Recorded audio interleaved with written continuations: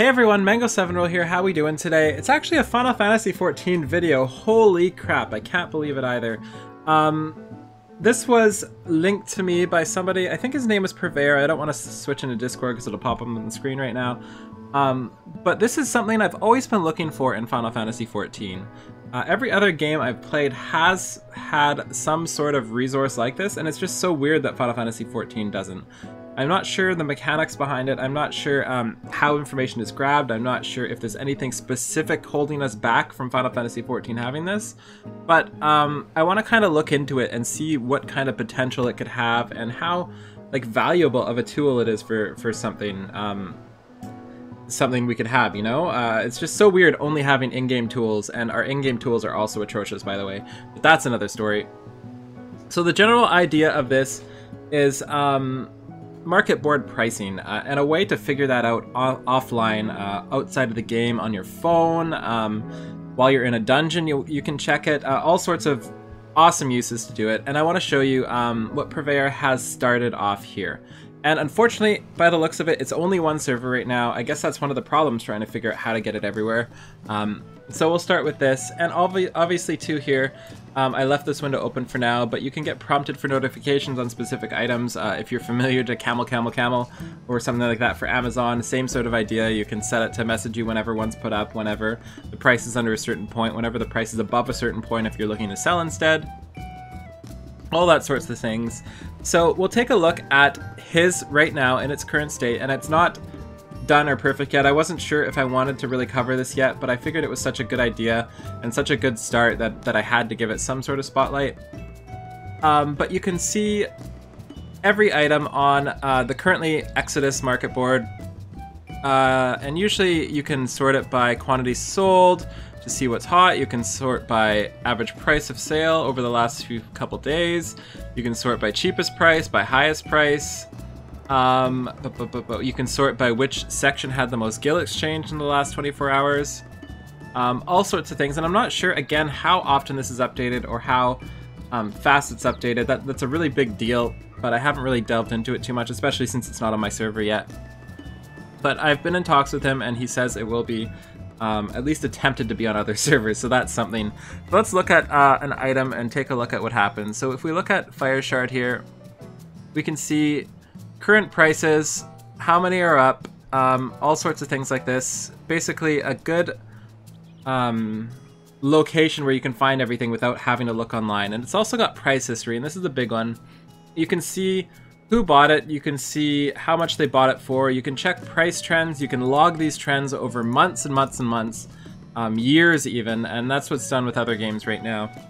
And another cool feature is that you can also do things like, say you're looking for me, and you're trying to steal my ideas and you're trying to figure out what I'm selling, you know my retainers' names, you can figure it out by that. This doesn't really have the functionality for that yet, but it will be in the future, I'm assuming, because it's such an easy there to there sort of idea. But we can see top spenders in Exodus last week. We can take a look at Yomoikis, and we can see the sort of things they purchased and what they're trying to do. And you can imagine if somebody is purchasing 45 million worth of stuff, they probably know how to make gil as well. So really good people to watch. Just another thing we can look at here. We can see they're obviously trying to meld their gear, and it's not going too well. You can see all the things they're making there. Growth formulas. They're obviously leveling, crafting, or doing something. You can sort by 100 entries. So overall, really fantastic resource when it's done. Not so much yet, in my entirely honest opinion, but it will be eventually. It also has a decent bit of loading times. I'm not sure what the worry is that, what the reason for that is, but again, it's all in a complete beta right now. So that's about all I wanted to look at for this one here. What really confuses me about this is because this is literally the same idea.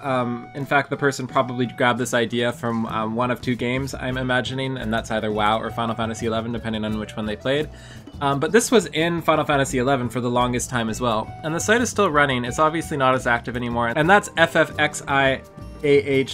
There's also a FFXIV version of this, but I would not go to it because you said Google says it may be hacked, so I'm gonna stay out of there. but I don't remember it being usable or even good, and I remember it just being a way for people to buy gil, basically, like a bunch of advertisements. So getting that out of the way, this is what I dealt with like 15 years ago with Final Fantasy XI. The same site's still up. We can search a server. Bahamut seems to be the most common, so we'll stick to that. And on their main page here, it shows you most viewed items, so these are things people are always checking out. You can imagine these are going to be really, really, really, really, really popular items, so something you can try to look into if you're trying to sell, or look into if you're trying to figure out a way to make profit, or something like that. You know, there's so many things. Or if you're trying to gather something, maybe there's some ore up here.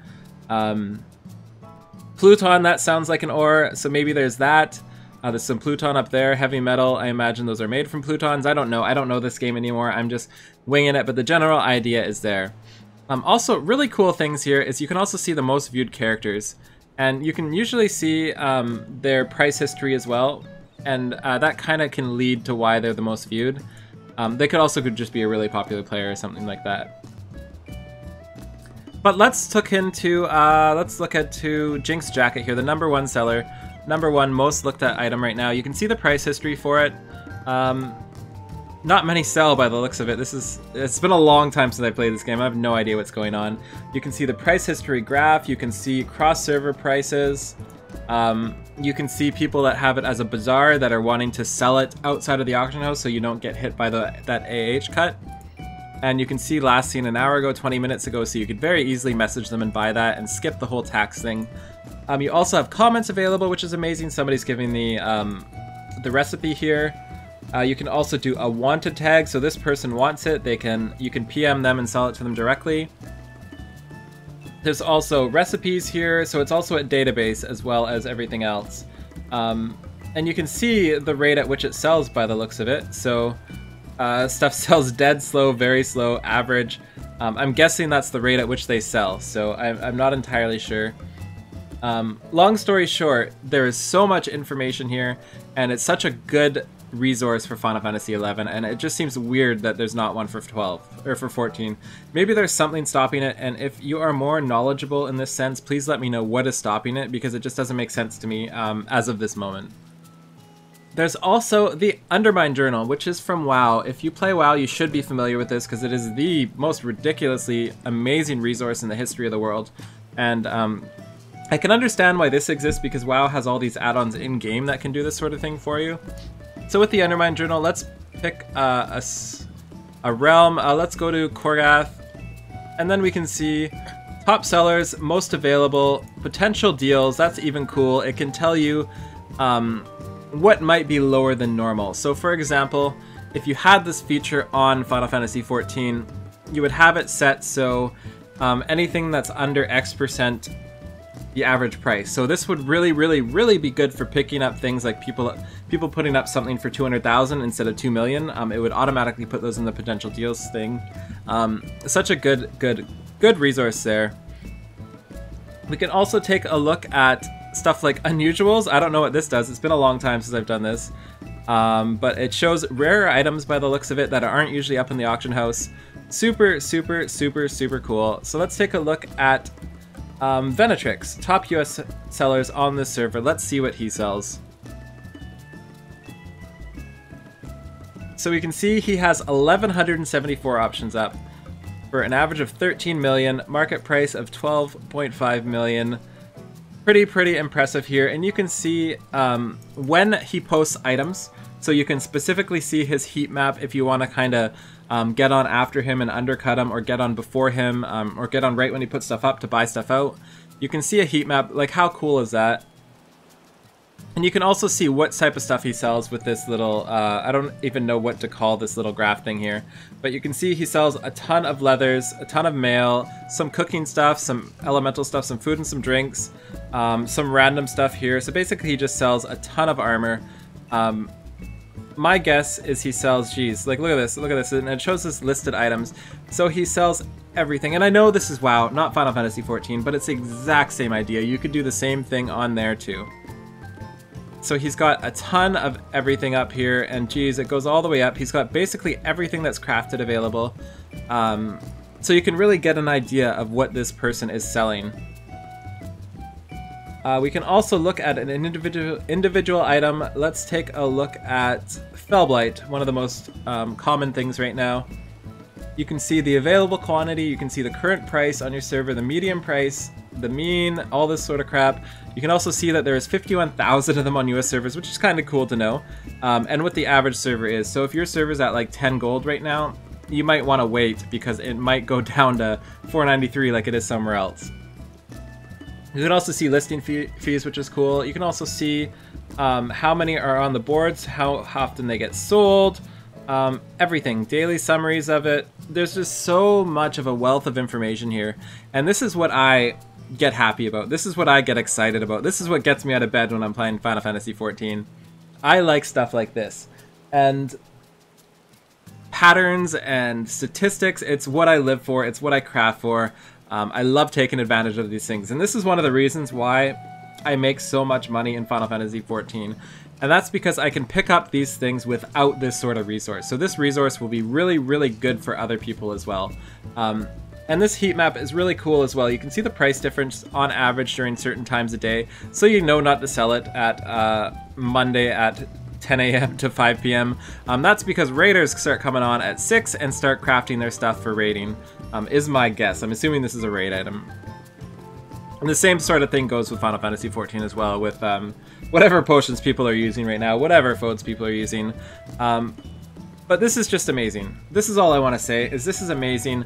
And if this resource can get to the state that the others are in, it'll be invaluable until the end of time. Just absolutely invaluable. I would really, really, really hope this person developing this, Purveyor, I think his name was, I'm sorry if I'm getting that wrong, is taking as much information and as much inspiration from FFXIV and the Undermine Journal as he possibly can. So yeah, that's about all I wanted to say there. Again, I am sorry I'm not playing Final Fantasy XIV as much. I promise you I am just as interested as it is before, but it's just hard to fit in my life schedule right now. So hopefully I can give you guys this sort of information still every now and then when it pops up. And when a new patch comes out, we'll go a little bit deep into it and we'll have some fun with it. I will start streaming it soon. Once something important starts happening. Anyway, thank you so much for watching. Have a great day. See you guys next time, and I hope you guys enjoyed this. If you would like to see something like this, let me know in the comments below, and if you wouldn't, let me know why. Do you like Final Fantasy XIV being kind of mysterious like it is right now? Or would you like it open, wide open book, just like it is here? So anyway, have a great day. Bye, guys.